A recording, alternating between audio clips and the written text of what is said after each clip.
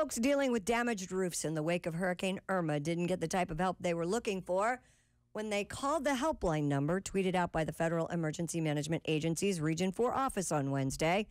They got an offer for phone sex instead. This always happens. The recorded greeting, when callers would call in, went sort of like this. Yes, and do a voice.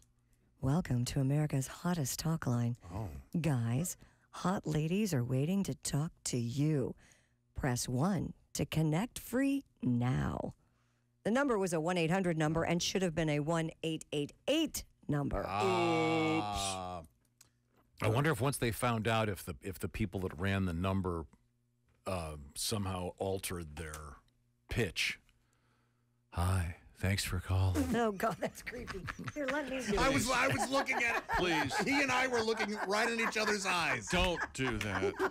Don't ever do He's that talking again. directly to you, big Will boy. you stop it? Hi, thanks for calling. Which hurricane was this? Irma. Okay. Hi, thanks for Hiding my calling. eyes. My name is Irma, and if you think my hurricane sucked. You should have said if you thought my hurricane blew. Can you do that again, Kristi? Do the whole sentence? That's 1555. Hi, welcome to America's hottest talk line.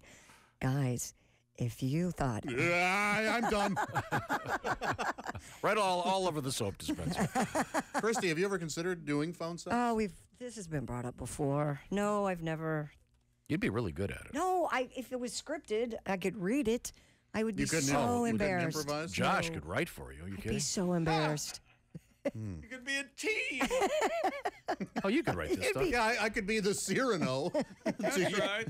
So you're listening in on the phone calls. You're Right. writing me notes of things to Yeah. say. So you want to cradle those balls? Creamy thighs. Tell her to say creamy thighs.